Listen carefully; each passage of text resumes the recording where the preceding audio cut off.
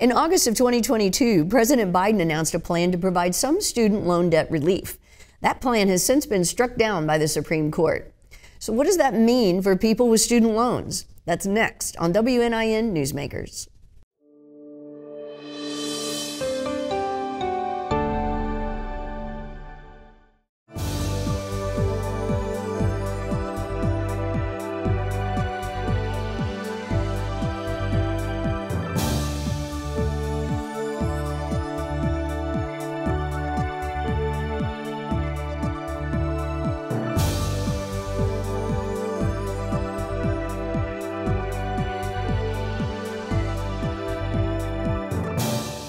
Repayment on student loans is scheduled to resume on October 1st.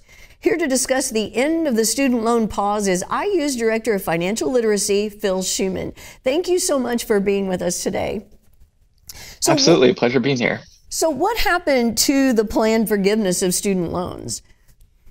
So the plan forgiveness for student loans, it got challenged by a couple different parties. It went to the Supreme Court, and they ended up deciding that, or ended up ruling that it wasn't legal. And so therefore, what the Biden administration put in place to have students, have some of their loans forgiven, either $10,000 or $20,000, depending on whether or not they were a Pell recipient or not. They determined that it wasn't a legal thing for the Biden administration to do. And so therefore, the plan got put in place where come October 1st, students or recent graduates are going to have to start making repayments on their student loans.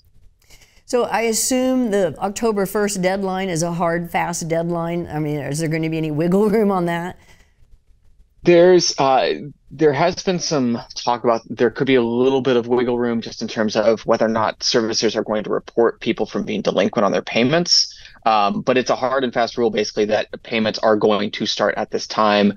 But ultimately, if students are having or if people are having trouble making their repayments, the first thing they should do is just contact their loan servicer immediately and just figure out what options they have at that point. So can you explain the SAVE program? I mean, how is it different from previous income-based repayment programs? So the SAVE plan is a little bit different just because it's using it's requiring people to have to put forward less of their discretionary income towards the student loan repayments. It also has a term where for undergrad loans, after 20 years of those smaller payments, the balance will be forgiven. If it's grad loans, it's 25 years as well. And that discretionary income, what used to be 10% or 15%, is now going to be 5% for undergraduate loans. And so this is basically just putting people in the position where they're going to be required to make smaller payments in order to meet the minimum requirements for whatever their monthly loan payment is. And there are some other terms as well that are sort of based differently on how your household is. If you filed married separately, anything along those lines. There's just a lot of different things that are happening that could make it so that families have less of a financial burden as a result of their student loans. So they're not necessarily going straight back to the payment that they were making before the forgiveness. So they would need to contact their loan servicer and just make sure that they qualify for that SAVE plan. But it's possible that, whatever plan they had prior to all of the loan pause and all of that, it could change as a result of this SAVE plan being implemented. Okay. Were there any groups that did receive loan forgiveness? I mean, there have been some groups that have received loan forgiveness, certainly not to the full extent that the Biden administration had originally planned.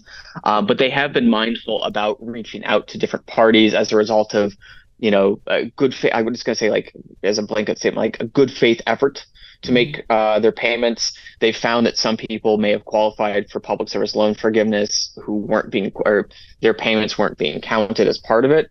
So they've actually done a pretty good job of going back in and making sure that everybody who should have qualified for a loan forgiveness plan or for loan forgiveness under whatever plan they were under did actually have that happen. And that continues to happen even in spite of the fact that this, blanket loan forgiveness program didn't get approved. What about, are there any plans to expand the forgiveness to other groups? Not that we know of right now. The big one that still remains to this day is the Public Service Loan Forgiveness Program, which has been in place since the Obama administration. Actually, maybe even a little bit earlier, but it's been around for, now 15 years or so.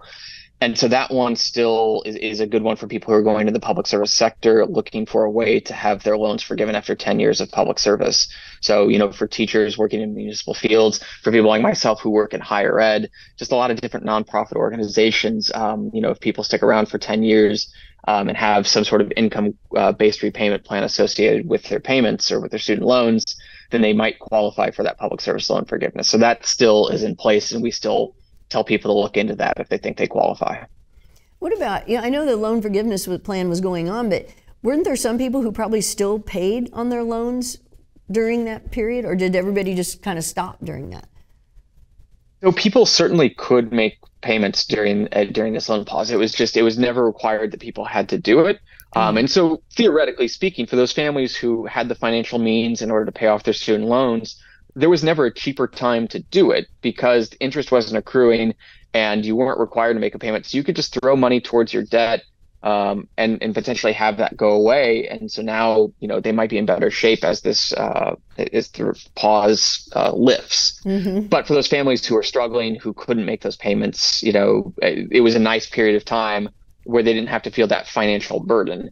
And they could sort of get their feet set, hopefully, during that time. And now that we're coming back to this repayment, hopefully they're in better financial shape that, having to make these repayments isn't going to be as much of a burden as it once was.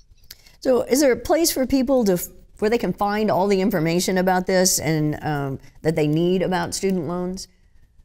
The thing that people should do, first step in this process, if they're not sure who their loan servicer is or how much they have in student debt or anything along those lines, they should go to studentaid.gov. And they should just view their dashboard. It'll have all the information about their loans, who their servicers are. They should make sure as well that their contact information is correct, because if their servicer is trying to reach out to them, you're going to want to make sure that your contact information is up to date. Certainly, because if you haven't interacted with them in the last few years, maybe they don't know, where you live and what's going on in your life at that point. And the other thing you should be doing when you go in there is reviewing each loan, reviewing the balance, the interest that's accrued on it, the interest rates, and again, that loan servicer. And just make sure you have all of that information ready to go as you start making these payments again come October 1st. So really, it kind of falls on the person, though, to make sure that they're taking care of this, right? I mean, are they just going to get a letter in the mail saying, hey, your payments are starting again? I mean, their loan servicer is required to send them a billing statement at least 21 days before the payment is due. But I still would put, I would still tell any borrower, you need to go into your profile and just make sure that everything is up to date and you're in good shape, just because that's going to be the way to keep you safe during this entire process. And the other thing I'll say too is, like, if people set up like auto payment as part of this, they do receive I believe it's for every loan servicer, but they receive a 0.25% rate discount on their student loans. So that's just a nice way to have a little bit of the interest that's cut off on their loan payments. Okay. Well, thank you so much. This was good information. Yeah, absolutely. I'm happy to help. And anytime you need anything else, feel free to reach out. Okay.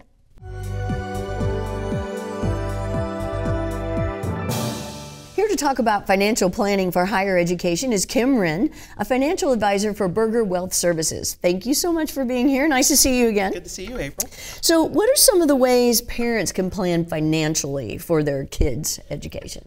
Right. So probably the most popular way that parents save for higher education is the 529 plan. And through the state of Indiana, we have a program called 529 College Choice. That way parents can put after-tax dollars into basically an investment account for their kids, let it grow in the stock market and bond market over time, and then when it comes time for them to start using those funds for college or any sort of higher education, they can take all that money out tax-free. So there's a lot of tax advantages to saving that way versus just putting it in a savings account. And is this something, I think people sometimes panic because they think, oh, I didn't start when they were born. Right. And so is this something they could really do anytime? At any time, absolutely. So obviously the earlier the better, as with anything. But if you find yourself in a situation where your kids are in high school or you're just a few years out, it's never too late to start saving. There's no requirement for money to stay in a 529 plan for a certain amount of time before you start using it. So you could you know, if you get gifts at graduation for your kids even, you know, it might make sense to even just funnel that money as cash through a 529 plan for the tax advantages in a lot of situations. What about somebody who's older and thinking about going back to school? I mean, what would you suggest to them as far as paying for their college? Right. No, that's a trickier situation. But people going back to school can open 529 plans for themselves. So you can open a 529 with yourself as the beneficiary, if it makes sense. It doesn't make sense in all kind of tax situations. That's one of those consult your tax advisor scenarios. But you can save money for yourself if you know you're going to be going back for graduate school or an advanced certificate, something like that. It could make a lot of sense to save that way. And again, the advantage is you're allowing that money to grow inside the account, and the difference between what you put in the beginning and what you take out after when it's grown in the market, that difference is tax-free. Oh, so it really, for someone older, it might be more of, like you were saying, I think I'm going to go back to school maybe in 5 years, right? Something like that. Exactly. Not necessarily, I'm going back to school next month. Exactly. Yes. Sometimes in those situations, if it's a more immediate need, sometimes it makes the most sense to just cash flow it if you've got the cash to do it, or maybe borrow a little bit and pay it back later. But if you have time and you can anticipate saving and giving it time to grow in the market, you know, in a lot of cases, using the tax advantage 529 plan just makes sense. How do students and parents look at their options? You know, if they do think they're going to have to take out a loan, what should they be thinking about or looking at? Sure. Every parent needs to take a moment to decide, what do we as a family want to be able to do for our kids? Some parents are very committed to the idea of fully funding all of their kids' education from start to finish. Some parents take the approach of, we want to fund half, and we want the student to have some skin in the game, and so we want them to work some, maybe take out some loans in their own name. So the baseline is decide what your philosophy is as parents about education funding, and then you can back into your options from there. Usually some combination of parents or grandparents having saved up and having some money set aside, and things like 529 plans or custodial accounts.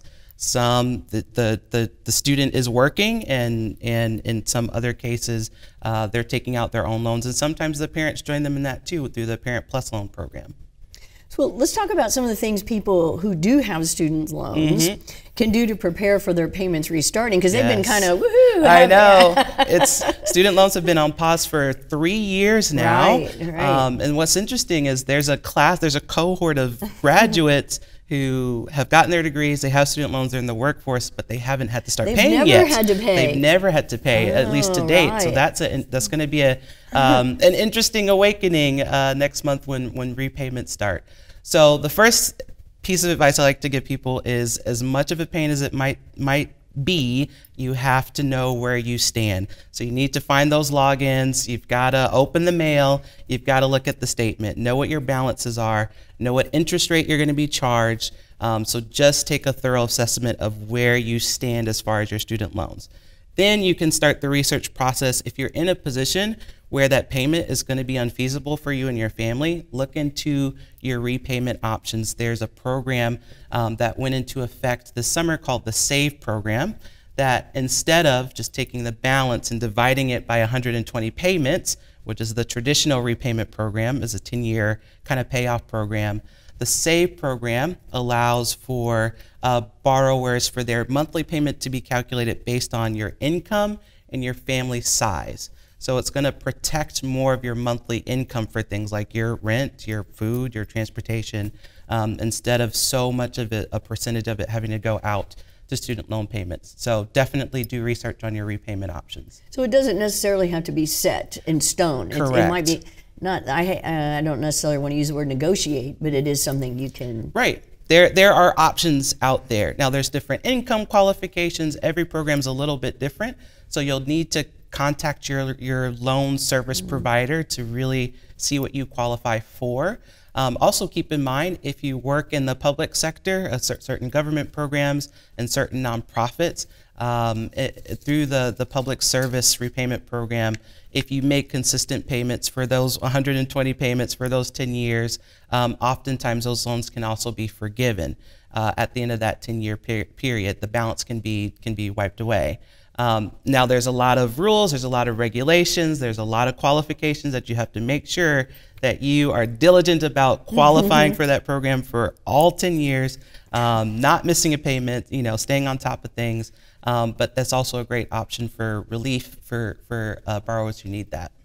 So we're going to go back to talking about older people again. Yes. They might have some student debt still. What are some of the things they should know as repayments begin? So probably the biggest warning to give those, the older generation who still have student debt is a lot of people don't realize if you take student loans into retirement and those loans go into default, they can be deducted from your Social Security benefit. Really? Right. So your Social Security benefit can be reduced by the amount that you owe for student loans if you're taking student loans into retirement. So something to be very cautious about, and a priority to balance between retirement, reducing your income, paying off the home, all sorts of other things that you're balancing in retirement. So if there's something to be prioritized, it's probably working down that student loan balance so that you're not going to put other forms of income in jeopardy, like your Social Security. It didn't even occur to me that they would be, so they are going to get your money. It's coming. Do you have any other advice about higher education costs in general? Right. It's one of those things where unfortunately education costs just tend to rise faster than other forms of other cost of living, other daily costs of living. So it's just something that people have to plan for. Calculate what you need. Be careful about, or be very intentional about where you choose to get your education, because that'll make a big difference on the final kind of outcomes too. Going to a state school versus an out-of-state school, going public versus private. A lot of people are taking their kind of basic education works at local colleges and technical colleges, and then transferring into maybe more expensive state schools or private schools for the rest of their specialty education to lower those costs. So something that there's lots of options out there. There's a lot of ways to fund education and lots of ways to make education as affordable as possible. Unfortunately, probably not going to get significantly cheaper in the near future. So just think ahead, plan ahead, and know your options. There's not much that gets cheaper I know. as time goes on, I know. unfortunately. Absolutely. But to your point, community colleges, and another one is the military. Military, fantastic option. Yeah, that's fantastic a great way option. to get your education paid for It really and get is. great training. It really is. Okay, well, thank you so much for being here with us today. Good to see you. Thanks, April.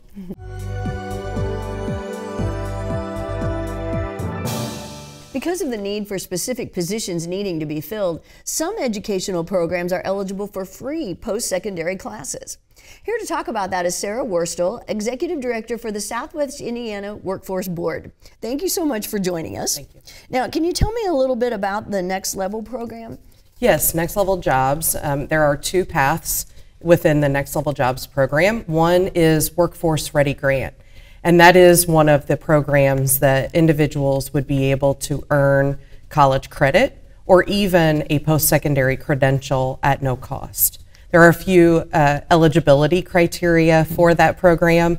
One first being an Indiana resident, so this is exclusive to Hoosiers, but also be a U.S. citizen or an eligible non-citizen with no previous college degree. So it's really focusing on those individuals that are coming out of high school, earning towards their first degree, or even adults that are in the workforce that are looking for a post-secondary credential.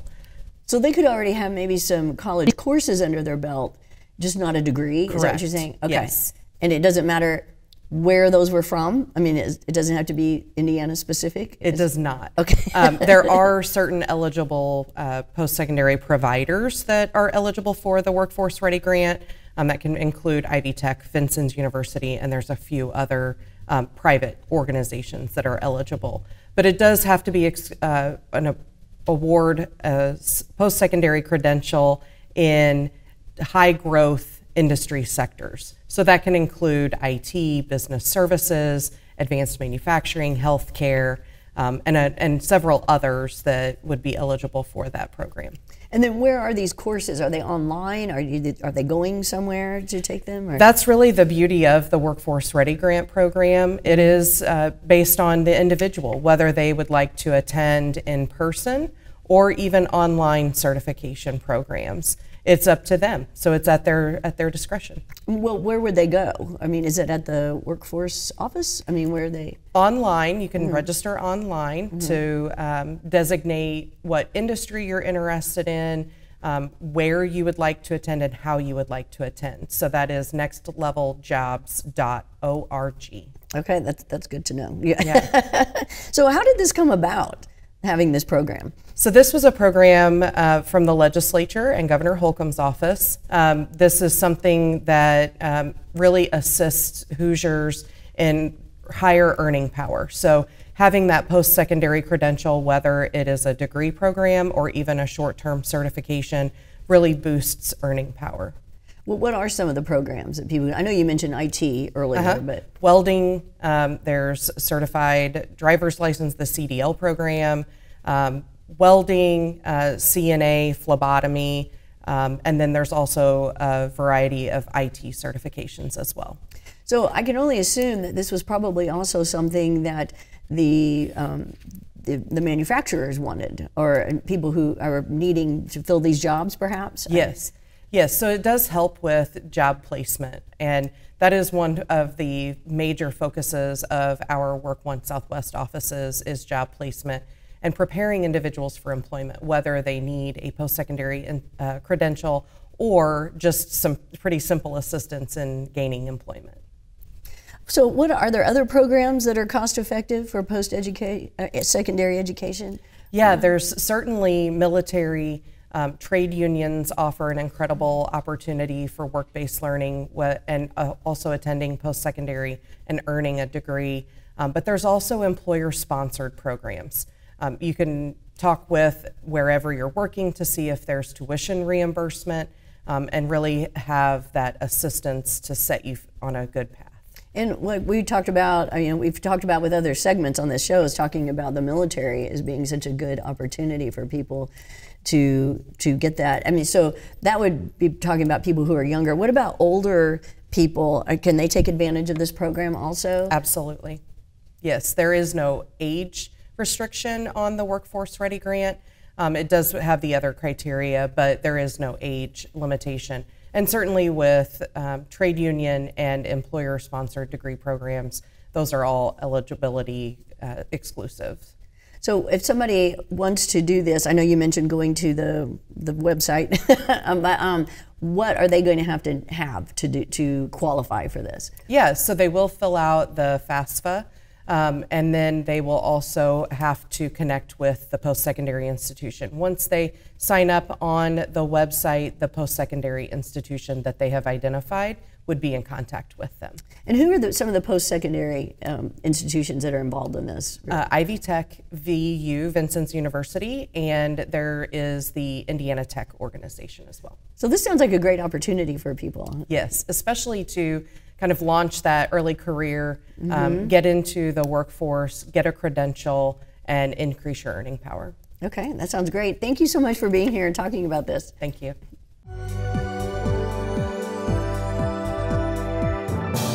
If you're still in high school, several local school corporations offer dual credit classes through USI and Ivy Tech, as well as AP classes, which can all help reduce the overall cost of post-secondary education.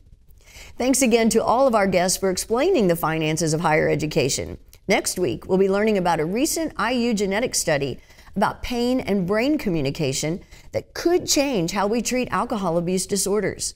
Thanks for watching WNIN Newsmakers.